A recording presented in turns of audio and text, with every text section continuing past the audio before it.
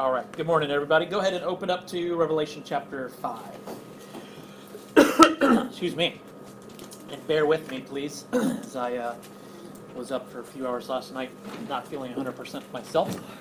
So, but God is gracious. His grace is sufficient. So let us get into chapter 5 of Revelation. We have been in this eschatology study for almost about a little over 7 months now or so. So we have laid the groundwork through the Old Testament, through the New Testament. Certainly Jesus' teaching on the Olivet Discourse being the key to what we are believing and what we are teaching here at the church, at First Baptist here. We have our timeline that's been built that we're going through, and we'll continue to build on that as we get into the next couple of chapters, certainly into chapter 6 as we get into the seals and then into the trumpets, into the vials. Remember the day of the Lord being the key. So what are some of the things? What is the sign of the day of the Lord about to happen? The abomination of desolation. Okay, so there will be the abomination of desolation before that. Okay, correct? So we are not of the mindset of dispensational or the pre-tribulation rapture. We're not teaching or understanding or seeing that Scripture teaches that there's going to be a secret rapture that could happen today or at any time. Kind of like the Left Behind movie, right? The Left Behind series, if you're familiar with that stuff. We believe that Scriptures say that there are certain signs that must happen before the day of the Lord, which the day of the Lord consists, remember, of two things that happen simultaneously. Jesus comes in the clouds from heaven to gather together the elect, to gather together those who are saved. And that would be called what? What's that called? The gathering up. Everybody's all quiet and shy and timid today. The day of the Lord. Sure, at the day of the Lord, what the first resurrection or the rapture, right? That's the first resurrection or the rapture. So that happens when Christ comes at the day of the Lord. That happens and the righteous are saved, but then also the wrath of God is poured out. Okay, and Jesus says, as in the days of Noah or as in the days of Lot, the same day that Noah entered into the ark, the flood came and took all the wicked away. The same day that Lot left Sodom and Gomorrah, fire and brimstone rained down and judged and punished the wicked. So it's the same day, same event, same time.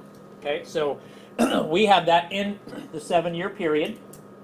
Somewhere after, like Duff said, the abomination of desolation, which happens in the middle of the week when we go back to Daniel. So what are some of the signs then? If we believe that there's signs that will happen before Jesus' return, what are some of those signs? The moon turn red. Good. Both those are good. So you said abomination of desolation, which is good.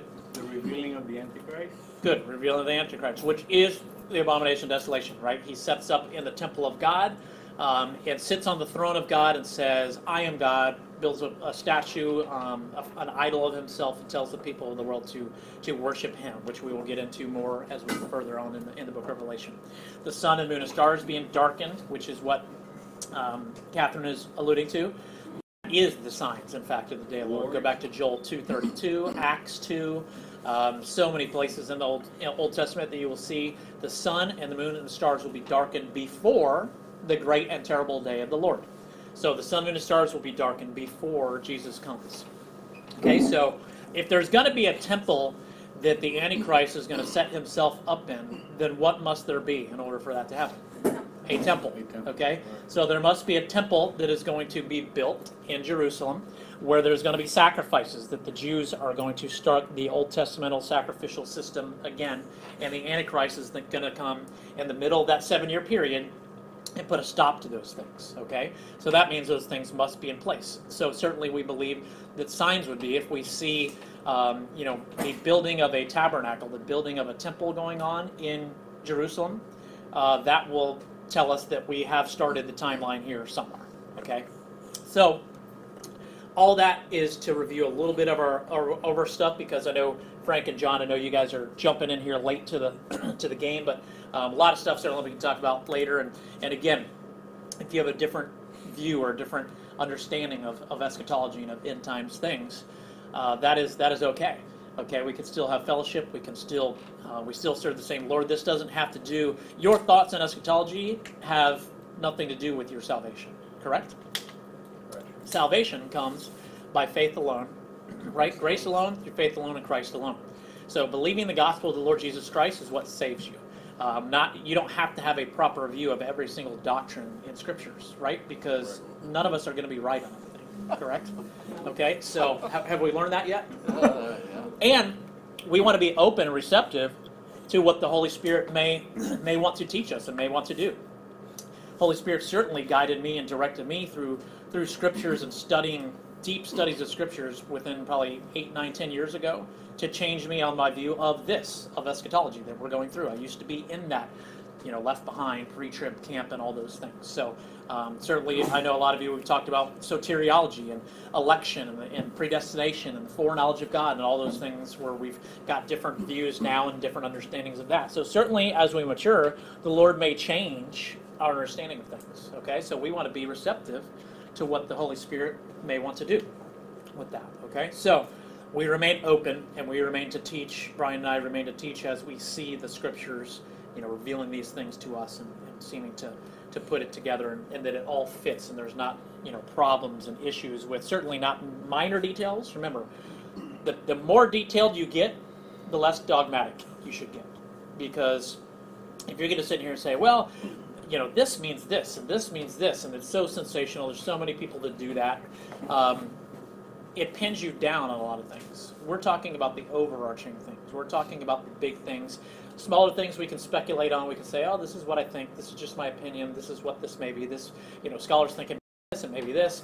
But the big things are, some of the big things are what? Jesus is coming again, right?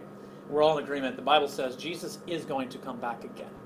Okay, so he came once, he's coming a second time, and there's two comings, and that's what the scriptures say. So that's why we have a problem splitting it up to say, well, there's multiple stages of his second coming. But it's not really a second, third, and fourth, and fifth coming. It's all part of the second coming. So a lot of those things we tend to stay away from. Okay, so as we've been in the book of Revelation now, we have come through John writing these letters to 7 churches in Asia, which were churches in the first century. And Jesus has messages for each of those, and certainly there's application for us in every one of those letters, right? Certainly think of be careful of false teachers and false doctrines coming into your church. Think about when he said, you've lost your first love, get back to your first love. Your passion and your desire and your fire to be a testimony, to be a witness, to evangelize, to share the gospel, to do what he has commanded us to do and told us to do. So many other things that we've seen in that. And then when we get to chapter 4, it says, after these things, he says he was taken up into heaven, where it says he was in the Spirit, and Jesus showed him the things that would be to come, which will be future things. So we've been going through that. We have seen in chapter 4 this throne room scene of heaven, where there's a throne of God. There is a rainbow, a circular rainbow around the throne of God that has this emerald hue, it says. It's a greenish rainbow. We've seen that there are 24 thrones with 24 elders on it. We have seen these living beasts, these living creatures, these angels that we talked about last week, that are 2 weeks ago, that were there in heaven. And so around the throne, and remember, they're worshiping and they're singing constantly, praising constantly. Holy, holy, holy is the Lord God Almighty, right? Who was and is to come, and worshiping the Lord. Excuse me. So last week we started into chapter 5. We got through to about verse 9 or verse 8. So we're going to pick up verse 9. But those first 8 verses, we see that sees a scroll in the right hand of God. Right hand of him who sits on the throne, God the Father. And it says there's 7 seals on this scroll. And remember that I said last week, it's not like you just pop off all these seals. And remember, the only person that can open seals, when you go back to documentation and things, back in biblical times, everyone would have their own stamp or their own seal, like for a family. You can certainly see in the Old Testament where they have these signet rings, and their ring would be stamped on that. Whoever seal is stamped on letters like that, they're the only ones that are allowed to open that letter. Okay, so if it has PJ's family seal or crest on it, then none of us are able to open that. We're not supposed to open that. That's his documents. So when we pull out all these documents, everyone knows whose is theirs by this is my seal, that's your seal, that's your seal. Same kind of thing here. No one is worthy to take off these 7 seals. And so John gets upset, and an elder, one of the 24 elders, says to him, do not be upset, because the Lion of the tribe of Judah right? The one who is the root of David. He is the one who is able to open the seals because he's overcome, which 1 John 5 tells us we are overcomers, those of us who believe that Jesus is the Son of God. So we overcome because he is an overcomer. And it says he has conquered hell, he has conquered death, he has conquered sin, he has conquered Satan. He is worthy to open the scroll, to open the seals. And so now as we move forward, going into chapter 6, I told you we're going to see not him just slicing these things off, but popping one at a time. One seal pops off, and there's a progression. And the story of the book of Revelation, I do believe, is in a chronological order. A lot of people teach that it's not, and we got to piece it together, and this has to go before this, and this has to go before this, because there's a lot of presuppositions that we have in our minds. A lot of us with these dispensational teachings and such. But for us, 60 times it says after this, after these things, then this happened. There's after this, then what? There seems to be a progression here of going forward and moving through these things. Okay, so it says that a seal's going to happen, then something's going to happen. The next seal will be opened, then something else will happen. We're going to progress through our timeline there in the 7-year period and see what that looks like. Okay, so any thoughts, questions? We're doing good on time. Thoughts, questions, comments? Because I know that was a fire hydrant right there, boy. You know, that was drinking from a fire hydrant. A lot of information coming out at you, and I just want to do a little backup review for especially you two gentlemen who haven't been here to kind of talk about where we are on our thought line of eschatology. And I certainly don't want to hog up all the airtime.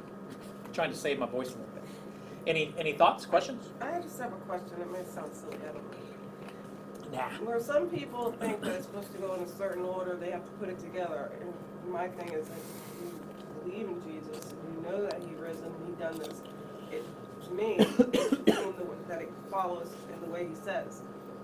It's like they're trying to make sense out of it in the sense that He's not being right about. I don't know. You know what I'm saying? Sure. Yeah, and it's tough because there's men that are much smarter than I am who believe differently than I do. So you don't want to say, well, it's easy, it says this, because to me, in my view, it does seem to be right, because I do think it says what it says. So, and we do take a more, we take a literal, natural, customary sense approach in our hermeneutics. We read it, and we think what it says, it means. So not a lot of allegory, not a lot of imagery, not a lot of spiritualizing for us, where other camps and other teachings do a lot of that. And so that's what I mean by that. Because they spiritualize things or allegorize things, they'll get to some parts of the text and it doesn't really fit in their construct. So they have to twist it and kind of make it fit a little bit, in my view. And when it's fulfilled, God will be glorified. We don't want to miss that either. We don't got to get so involved in trying to forecast something that we miss the fact that when it's fulfilled, it'll be obvious. Good. The document will be the tactical manual that it needs to be for the Christians at the time, and God will be glorified. Yeah, good call, Duff, right? Because as it comes, believers, true believers, will certainly understand, and as it gets closer, we will see these things begin to unfold, and we'll know more later, as to Duff's point. Yes, ma'am? Are you just saying that people think Revelation's not in order, or different parts of the Bible are in order? Just Specific, right particularly Revelation, for sure. Because, the preacher at camp will say at verse 1, chapter 4, that means that's where the church is raptured out. Remember, before the 7-year period, and all the teachings that we discussed on some of that already. That there's no evidence to that. Again, that's just spiritualizing. That's one man, John, being called up in the Spirit, it says in verse 2. In the first resurrection, the rapture is a bodily resurrection. And you stay, it says, forever to be with the Lord in 1 Thessalonians 4. Well, in this, John was put back on the Isle of Patmos. He didn't stay forever with the Lord. Like, there's just so many things that they have to make fit. And I think if you just try to read it for what it is, it's one man. It's not representing the church. See what I mean? There's just different thoughts there. Yeah, well, lots of times it says then or after that or this, and then the seals are obviously in order. So how many letters is Revelation? Like how much, because obviously it's not separated by the chapters we see today. So one, it's just a letter. Just one letter. Yeah, all these books are like letter, is a letter. So Jude's a letter, Peter's a letter. Yeah, Revelation. Revelation, it's just one. Yep. It wasn't found in a bunch, you know what I mean? I'm just wondering if you know. I feel like, Paul wrote a lot of letters or whatever. So Yeah. this is one letter. Yep, letter So of why John. don't we write it out in order? You know what I mean? So like, Well, one of the things I have a question on, though, in some aspects, is that the timeline that says you will see these things come to happen where Israel will become a nation again, Good. and that the Jews' capital will be Jerusalem again, and the building of the temple, Right. and some of these things. And it also says that the final, what I want to say, 7 years, begins when the Spirit is taken out of the earth, removed from the And earth. I understand that thought process, and that would be part of the left behind rapture before the 7 years. Which, Well, I guess I want to have the faith to believe that I'm not going to be around for any of that 7-year period. I don't want Sure. to be here. yeah, and I understand. Believe me, no, I don't want to be here. No one wants to be here, and so certainly, John, I totally relate with you, and I understand. Knowing your church background, and I had the same background, and was taught all that, but I don't see it scripturally.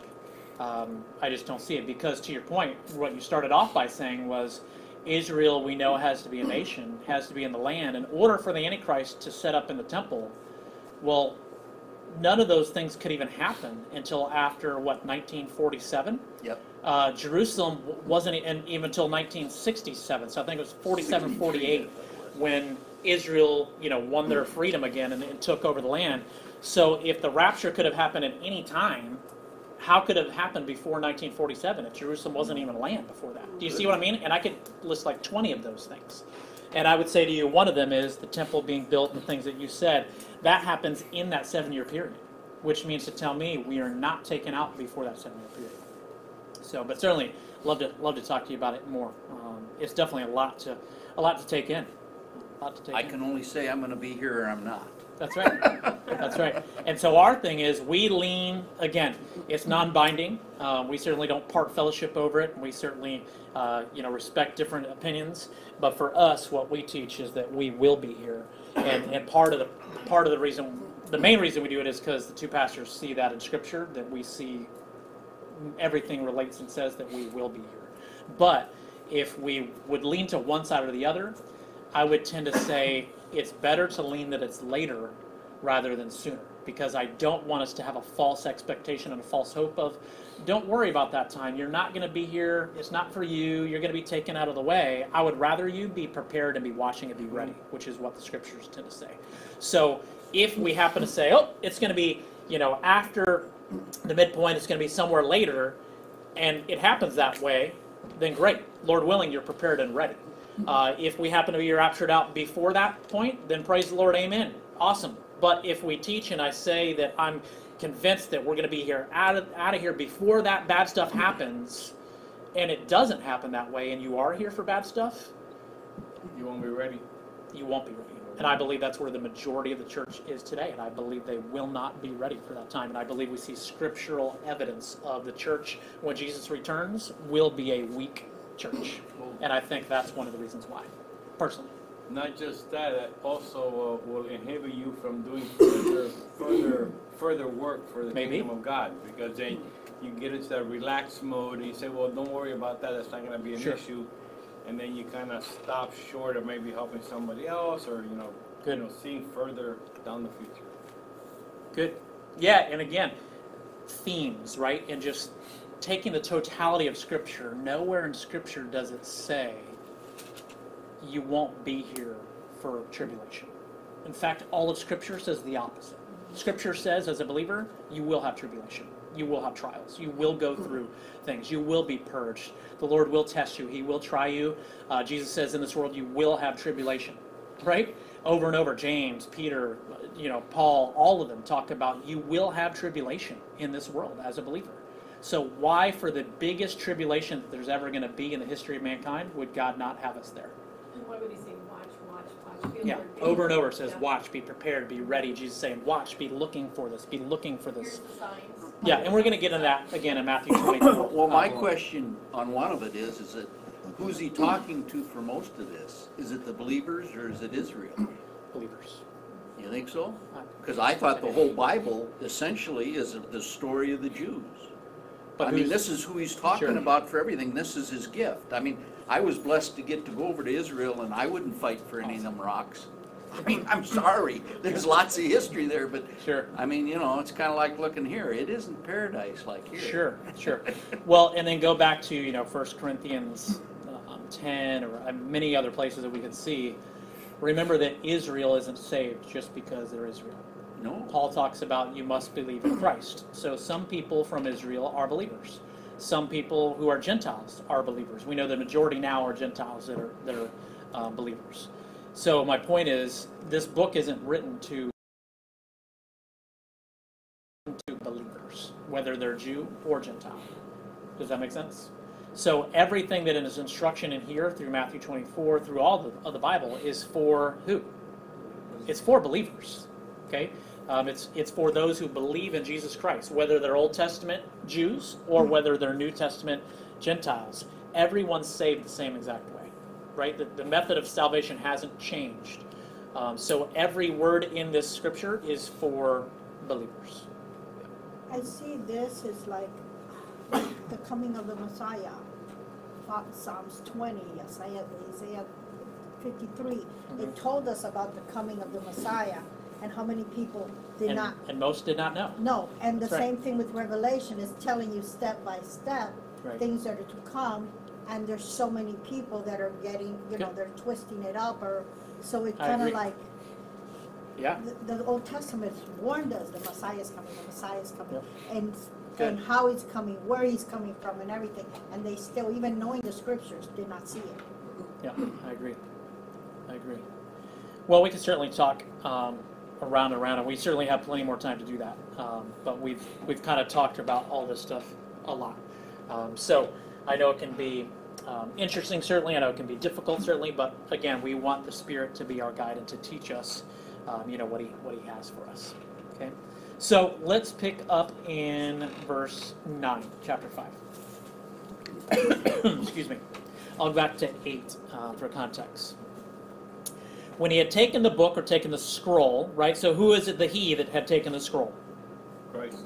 Good, Jesus. The 4 living creatures, those seraphim, those angelic beings we talked about, and the 24 elders fell down before the Lamb, each one holding a harp and golden bowls full of incense, which are the prayers of the saints. And they sang a new song, saying, "Worthy are you to take the book and to break its seals, for you were slain and purchased for God with your blood men from every tribe and tongue and people and nation." So there you go right there. Who was his blood spilled for, and who was it told to, and who is this instructions to? Every tribe, every nation, every tongue, all who will believe. Verse 10, "You have made them a kingdom and priests to our God, and they will reign upon the earth. Then I looked," there's that then again, "then I looked and heard the voice of many angels around the throne and the living creatures and the elders, and the number of them was myriads of myriads and thousands of thousands, saying with a loud voice, 'Worthy is the Lamb that was slain to receive power and riches and wisdom and might and honor and glory and blessing. And every created thing which is in heaven and on earth and under the earth and on the sea and all things in them,' I heard saying, 'To him who sits on the throne and to the Lamb be blessing and honor and glory and dominion forever and ever.' And the 4 living creatures kept saying, 'Amen.' And the elders fell down and worshipped." Father, we love you. We thank you for your word. Thank you for helpful discussion. Thank you for your Spirit that continues to help us, to teach us, Lord. I pray that you would give us understanding in the things that you have for us today. We ask in Jesus' name, amen. Okay, so back to, we've seen this offering of the incense there, and the importance we talked about last week of prayer, that those are the bowls full of incense, which are the prayers of the saints, that it seems God is storing these prayers up, and they're constantly coming before him and before his throne. Okay. Next it talks about verse 11, the voice of many angels, and it says myriads of myriads, or some versions say 10,000s of 10,000s, I think is what the King James says, and thousands of thousands. So I've got some numbers up there just to give us a little idea that 10,000 times 10,000 is 100 million. Okay, so you're talking over 100 million if it were to be a literal number. Which I don't think he's trying to tell us, oh, it's exactly 102 million, right? He's trying to give us a sense of it's a lot. It's a vast number, okay? It's a big number of angels that are there, created beings that are there. And that also gives us an understanding, as I put a little note there, to remember that a third of the angels followed Satan. So understand now, it's a lot of angels. There's a lot of demons following Satan, okay, our adversary and the enemy. So there is a lot of the spiritual warfare that we continue to talk about, you know, in that battle that we are in. Certainly, as who was it? Elisha said to what was his servant's name? Gehazi, something like that. That said, those who are with us are more than those who are with them. Right? And greater is he who is in us than he who is in the world. Yes? So we're on the victorious side. We're on the right side. But there certainly are many angels and demons. Okay? This I find very interesting. I hope you do as we read through it. And actually I'm thinking now that it may be another sign. I believe it would be another sign for us. Because as we believe we're still here at this point, at this time, you know, if we're alive at that. I mean, whoever the generation is that's alive at this time. It says, every creature in heaven and on earth and under the earth and in the sea praised him. Okay, so I've got Philippians 2:10 written up there. Remember, it says, every knee shall bow and every tongue will confess that Jesus Christ is Lord. Understand that that means every knee and every tongue created. That doesn't mean just believers. That means, remember, that God is sovereign in all things, and he is bringing all things and doing all things for his glory. And that means even those who are non-believers are used for his glory.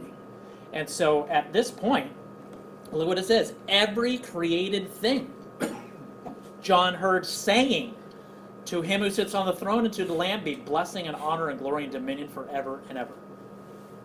That means every single created thing is going to say that at some point, someday. Do you see that? That's what it says, right? So that's what I'm teaching that it says. That's what I believe that it says. And I believe that's going to happen. So, if we're just starting at our timeline and the seals are just about to happen, look, we're here starting into the 7-year period. This certainly could be a sign. I mean, do you think... I think we're going to be cognizant of it as believers when it happens, right? So if we see that happen, we're going to be a part of that. We're all going to be saying that, correct? Which we're going to be saying it as believers forever and ever and ever, glorifying and praising the Lord for all of eternity. But this is a pretty significant thing here, that every single created thing, look, it says under the earth. What does that mean? What is under the earth? It says everything on the earth. What would created things be Demons. under the earth? Huh? I say the devil. Buried people, worms.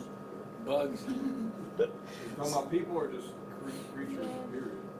Well, living things on the earth would be like us. Things in heaven would be heavenly hosts and beings and the souls of the saints up there. Things on earth would be humans. Things under the earth would be like in hell.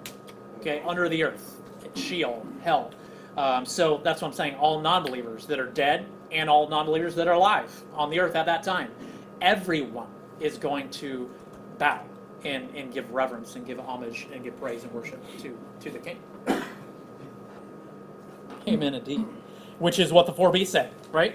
The 4 beasts, it says here, kept saying amen. And remember what amen means? Truth. Good, it means truth, right? So they're saying true. Like everything, all of creation just resounded in you are holy and worthy and awesome and worthy of our praise and all these things. And they just keep saying amen, amen, amen, amen. That's how it should be, right? That's the truth of what we're going to be doing and how we're going to be praising and worshiping him. And then it says that the beast and the elders fell down and worshipped him, which again, we've seen that since chapter 4 started, and the beings that are there and the elders that are there, that everything in heaven is just praising and worshiping the Lord Jesus Christ, right? Giving glory and honor to him. Good. So it didn't take us long to get through chapter 5 there. So let's go ahead and keep going. We've got some time here. Any thoughts, though, questions? Thoughts, comments on that part of, every created thing or what this may look like? Anything sticking out to you there? Brian, you got any input back there? No, sir, thank you. I got one input at the end here. It says that even the elders fell down and worship him. So as they're talking and writing about it, they said, "Oh, we too, everybody. There is not one person that is above God at any time, Amen. even if they are in heaven, you know what I'm saying? That's right. Yep, that's right. Good. Okay, let's start chapter 6. Again, it starts with what? Word, then. Okay, then, meaning after what just happened. I saw when the Lamb broke one of the 7 seals, and I heard one of the 4 living creatures saying, as with a voice of thunder, "Come." I looked, and behold, a white horse, and he who sat on it had a bow, and a crown was given to him, and he went out conquering and to conquer. And when he broke the 2nd seal, I heard the 2nd living creature say, "Come," and a red horse went out, and to him who sat on it was granted to take peace from the earth, and that men would slay one another, and a great sword was given to him. Verse 5, when he broke the 3rd seal, I heard the 3rd living creature say, "Come," and I looked, and behold, a black horse, and he who sat on it had a pair of scales in his hand, and I heard something like a voice in the center of the 4 living creatures, saying, "A quart of wheat for a denarius, and 3 quarts of barley for a denarius, and do not damage the oil and wine." When the Lamb broke the 4th seal, I heard the voice of 4 living creatures saying, "Come." I looked, and behold, a ashen horse, or a pale horse. He who sat on it had the name of Death, and Hades was following with him. Authority was given to them over 1/4 of the earth to kill with sword, and with famine, and with pestilence by the wild beasts of the earth. When the Lamb broke the 5th seal, I saw underneath the altar the souls of those who had been slain because of the word of God, and because of the testimony which they had maintained. And they cried out with a loud voice, saying, "How long, O Lord, holy and true, will you refrain from judging and avenging our blood on those who dwell on the earth?" And there was given each of them a white robe, and they were told that they should rest for a little while longer, until the number of their fellow servants and their brethren who were to be killed, even as they had been, would be completed. I looked, and he broke the 6th seal, and there was a great earthquake, and the sun became black as sackcloth made of hair. The whole moon became like blood, and the stars of the sky fell to earth as a fig tree casts its unripe figs when shaken by a great wind. The sky was split apart like a scroll when it is rolled up, and every mountain and island were moved out of their places.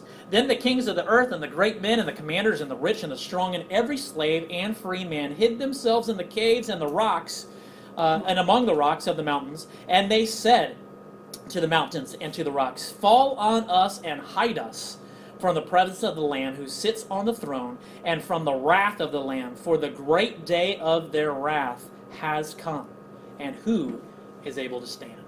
Whew. I would say no one. Okay. Chapter 6, 6 seals. Let's just go through them. We'll see how far we get here this morning. We got about 20 minutes. So, seal number 1. And we are going to compare this again. When we went through the Olivet Discourse several months, probably 3-4 months ago, I had this chart for you, which I've got here on the slide somewhere, of side-by-side comparison. Certainly go home and do your homework if you didn't do it before. Go back and look at Revelation 6, side by side with Matthew 24. And what is Matthew 24? Remember, what is that? What's Matthew 24 and also Mark 13 and Luke 17 and Luke 21? What is that teaching on? What is that about? That's Christ telling them what's going to happen before the Good. coming. And what do we call that? Revelation. You remember? Remember, he teaches it on the Mount of Olives. So what's it called? Olivet Discourse. Good, the Olivet Discourse, okay?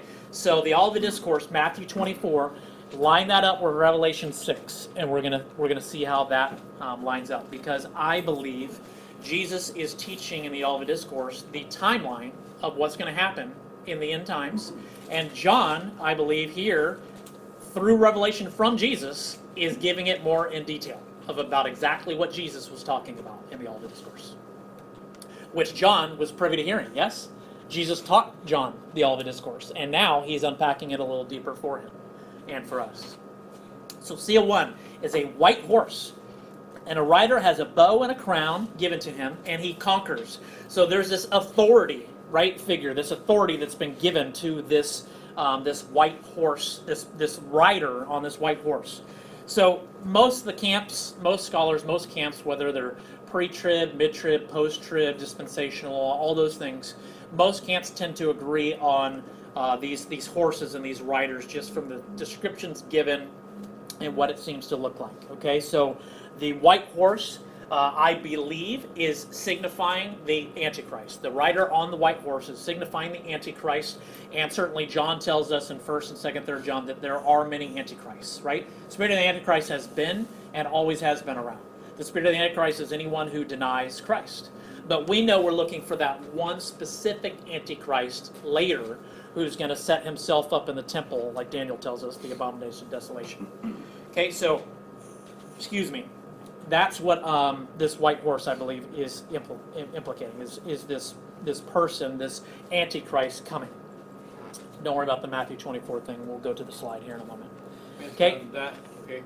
On that white horse, that is that also the Antichrist imitates Christ, because Christ is also coming in a white horse. Amen. And then the crown, Later. That's right. The crown also imitates the Son of God. Good, because the crown would mean authority, right? Good. And he certainly is going to have authority, right? We understand that. Satan's going to give him authority to do the things he's going to do in that tribulation time, and then after that. We know ultimately God is sovereign over all that, right? So he is allowing this authority and giving this authority for these things to happen and to unfold as well. Good. Okay, the second one, seal 2, is a red horse, and the rider on this horse has a sword to take peace and to kill each other. Okay, so it seems to be pretty clear that these are men killing each other, which we would call war, right?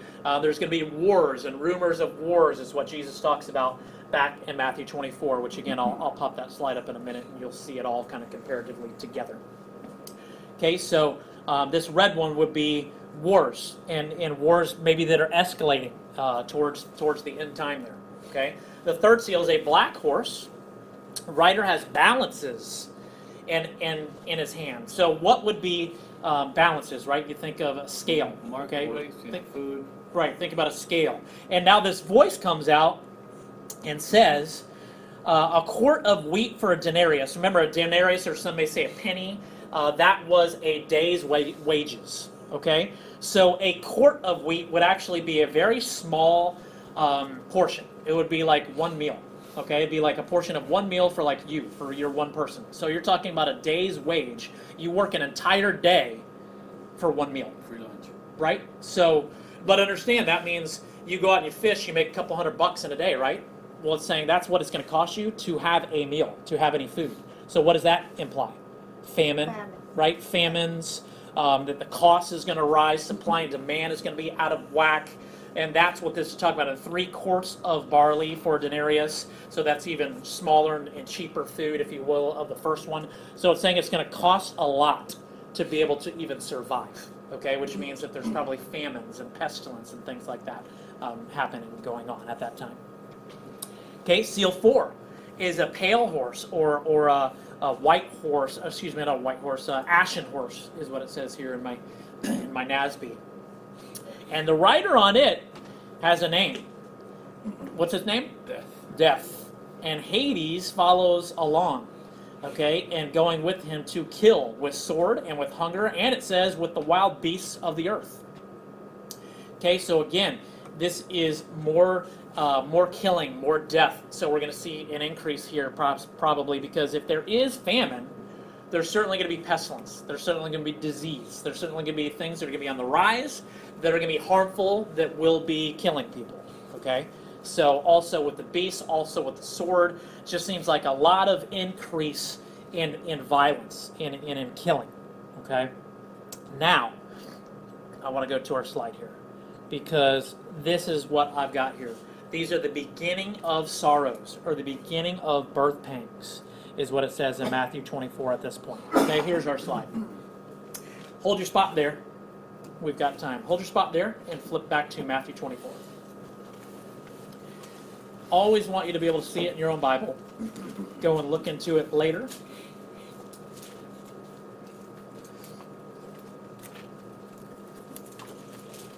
And again, all through Matthew 24, he's talking to who? His disciples, his apostles, believers, right?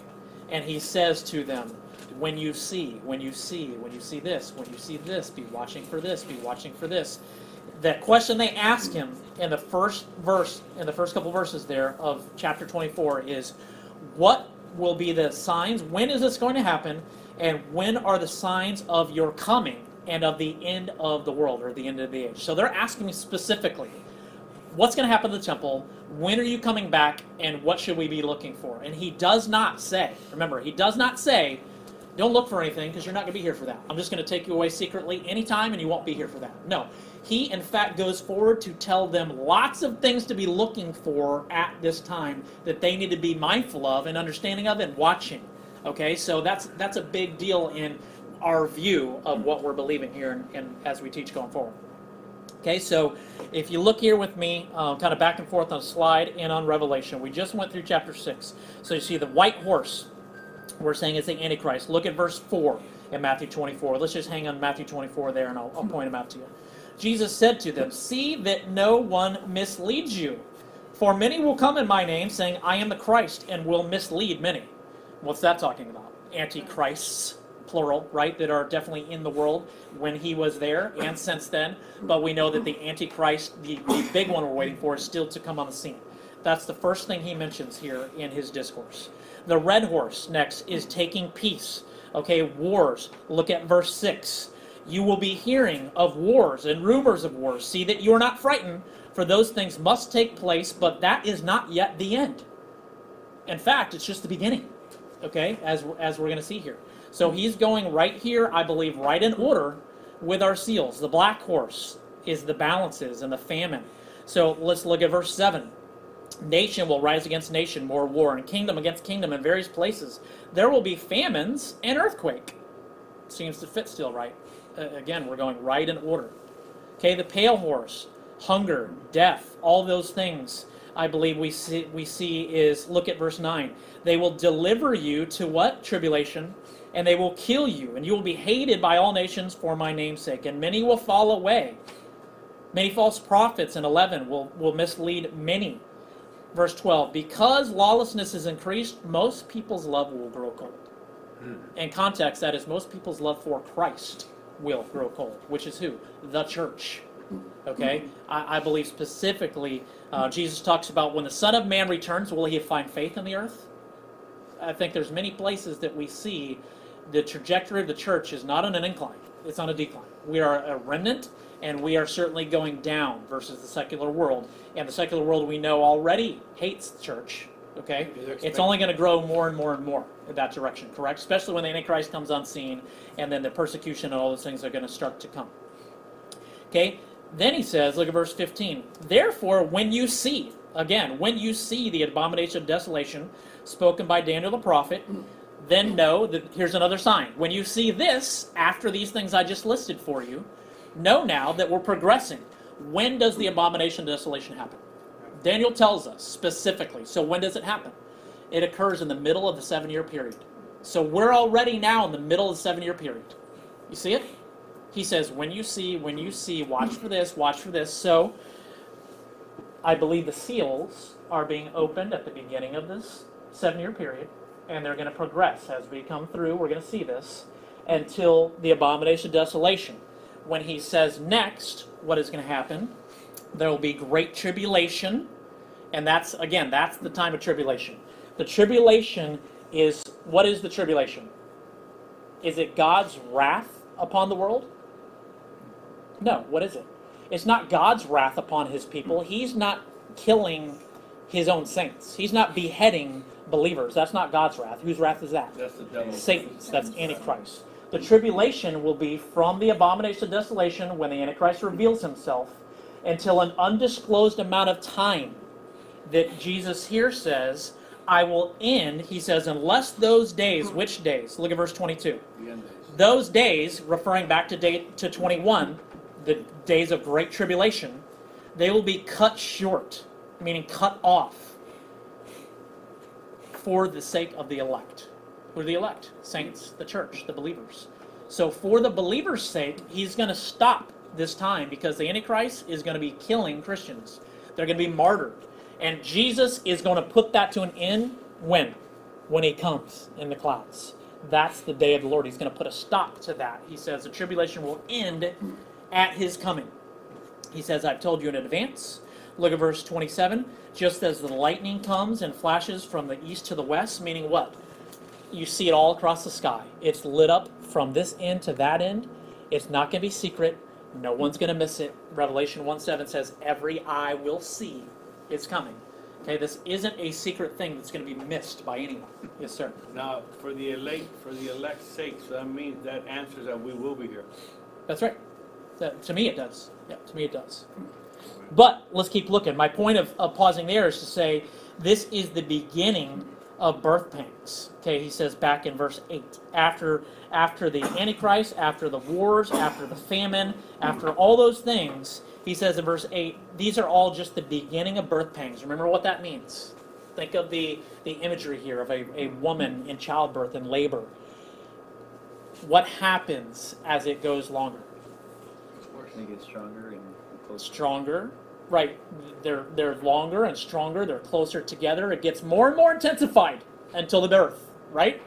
It starts off slow, but it's going to increase until the event. Okay, so it's starting off, and he says these are just the beginning of birth pangs. Be patient, and we're going to see later in Revelation the patience of the saints. Well, because believers are going to be very patient through this time. It's going to be very difficult. Okay, so go back now with me to Revelation chapter 6, as we left off there with what, the fourth seal. I think these next two are very telling. So we'll probably get through them and have a couple minutes discussion, and I'll leave it with you guys to study more, and we'll get into it again next week. Look at the fifth seal. The fifth seal, says, verse 9, I saw underneath the altar, remember, where's John when he sees this? Heaven. Good. I saw underneath the altar the souls of those who have been slain because of the word of God. So those are what? Martyrs. People that have been killed for the testimony of God. And they cried out with a loud voice. Look at verse 10. This is very telling. How long, O Lord, holy and true, will you refrain from judging and avenging our blood on those on the earth? So look here. We're here in the 7-year period, somewhere before the abomination of desolation. And the souls, which they're still souls, okay, in heaven, the souls of these martyred saints that have died for the testimony of Jesus Christ are under the altar, and they're saying to God, how long, God? When are you going to avenge our blood on these people? When are you going to pour out your wrath upon those who killed us? You see it? Which implies that what? His wrath has not begun yet. If they're saying, how long till you avenge us? He's not avenged them yet. Do you see it? It's pretty simple. That means we're up here almost to the middle point yet, and Revelation tells us the wrath of God has not been poured out yet. So for the teaching that the 7-year period is the wrath of God, that doesn't hold water for me. And so we don't teach that. I don't believe that. That 7-year period is not the wrath of God, which is why they say we got to be taken out before that, because it's the wrath of God and we're believers, and so that's not for us. Well, does it say here that the 7 years is the wrath of God? No, we're in the 7 years, and these souls in heaven are saying, when are you going to pour out your wrath? When are you going to do these things? You see it? Implying that it has not happened yet. And look at verse 11. He gives them white robes as if to be ready. Well, why would they have to be ready for white robes? Well, I think we're going to see that moving forward, and look, in fact, in the very next seal. What did we say are the signs of the day of the Lord and Jesus' second coming? What are the signs all through Scripture of the day of the Lord? Sun and moon and stars being darkened. All the way back to Genesis, God said that they are put in the sky for signs and seasons. The signs have been sun, moon, and stars being darkened is the day of the Lord. Well, if that's what all of the Scriptures say in the Old Testament, New Testament, in Revelation, don't you think we should see somewhere then the sun, moon, and stars being darkened? Doesn't that make sense? If Revelation is more detail of the end that all of Scripture tells us about, and all of Scripture says the sign of Jesus' coming is the sun, moon, and stars being darkened, wouldn't we want to see that then somewhere in Revelation? Here it is. Let's look at it. Sixth seal.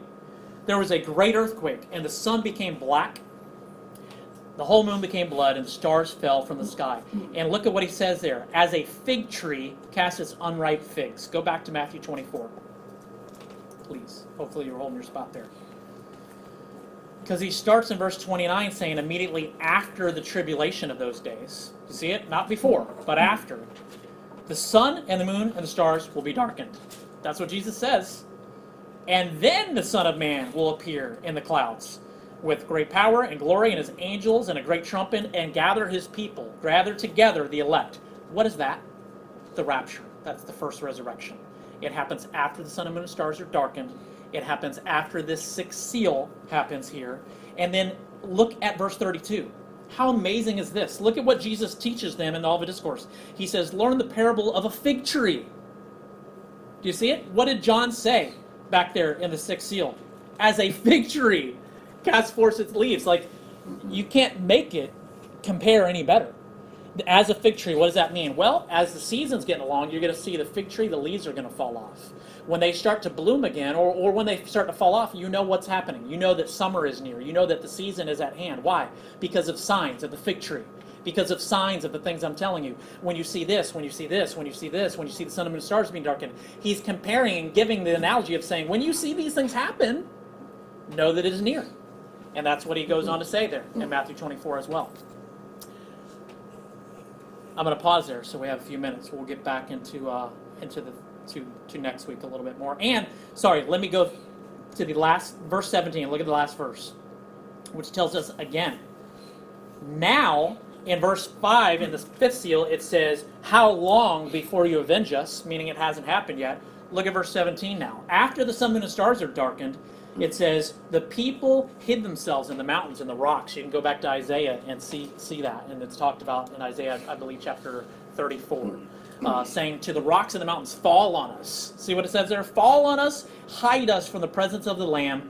And it says in verse 17, for the great day of their wrath has come. That's present tense, meaning has now come. The day of the Lord's wrath is come now, at the sixth seal. So look here, do you see it?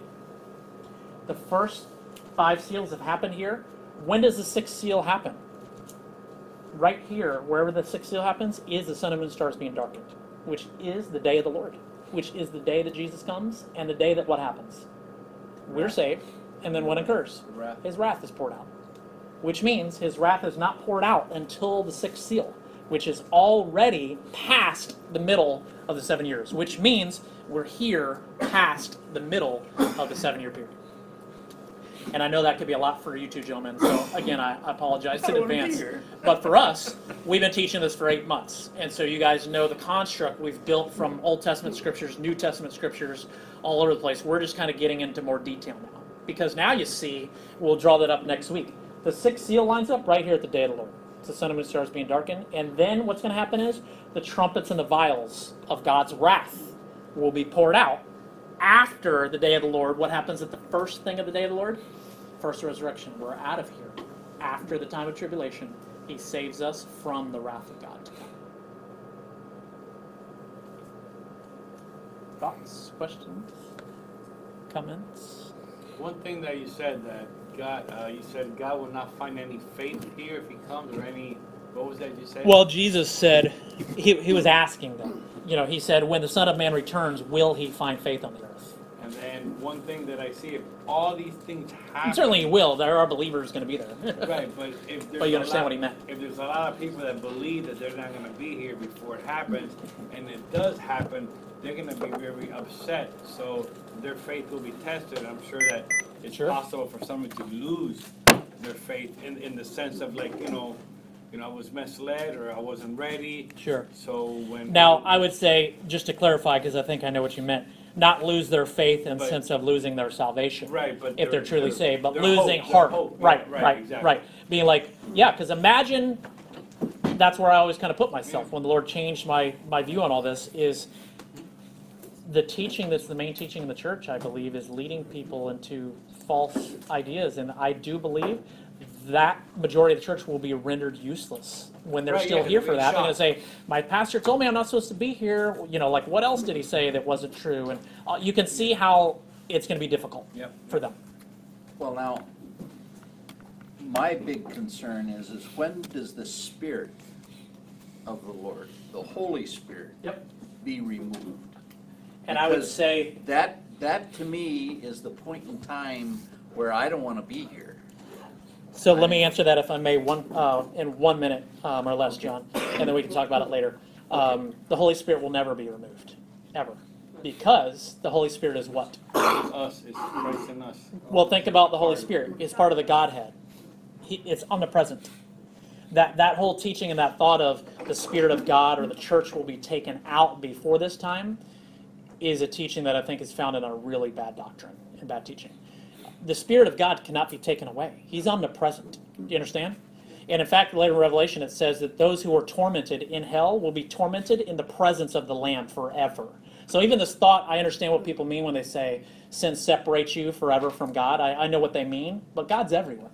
And they're going to be in eternity in hell in the presence of God. Well, God is 3 in 1, though. That's right. So he can't remove the Holy Spirit. And plus, there's going to be believers there. So if the Bible tells us that faith comes by hearing and hearing the Word of God, and the Holy Spirit is who draws men to salvation, then if the Holy Spirit were truly to be able to be removed, no one would ever be saved. Does that make sense? No one will be saved after that point ever. Well, But the Bible tells us they I will. don't disagree with you on Yeah, that line. I guess I just see that the Spirit is the only thing that we have today in the world to know God through. In other words, you get to meet the Spirit when you accept Jesus as your Lord and Savior, and you're born again. And we would even tell you, you only believe Jesus as your Savior because the Holy Spirit allowed you to do that and did that work in you. So certainly without the Holy Spirit, no one can be saved, which is why I don't believe ever that the Holy Spirit could ever be removed. But he says spirit in the world, you mean that, but the Spirit is in us, it's not in the world, correct? Right. Well, The Holy Spirit. The Holy Spirit, right. Right. Heaven's coming to earth, so, Yeah. like, it's really him coming down, it's not really any, Yeah. Yeah, no, I don't believe you can remove the Holy Spirit, and the scriptures nowhere I don't believe say that. That's another man's teaching, that the Holy Spirit is out of here, which means we have to be out of here before that. Again, that's why they say that, is because they believe we're out before the 7 years starts. That's what I'd like to be. Right. And so I get it. It's a big, complicated thing. But again, we have YouTube. We have a YouTube channel with the teachings for the last 8 months. You know, if you happen to want to listen and to hear where we're at, it's hard to catch up, obviously, in one 45-minute session. But if you stay, you know, obviously you're going to continue to question things and question the scriptures. That's what we want to do. We want to work it out, work out your own salvation with fear and trembling through the Word of God. So, Greg, would you pray for us? We've got to close. Thank you, guys. Dear Heavenly Father, thank you so much for this study this morning. Thank you for the folks that have been here. Thank you for your Holy Spirit. Thank you for your revelation. Thank you for loving us so much that you gave us your word and opened our eyes and ears to understand your truths. Thank you for continued blessing. May you continue to put your hedge of protection around this church and its members.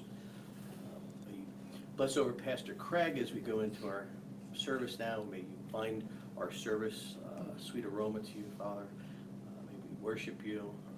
All your glory goes to you. We love you in Jesus' name. Amen. Amen. Thank you.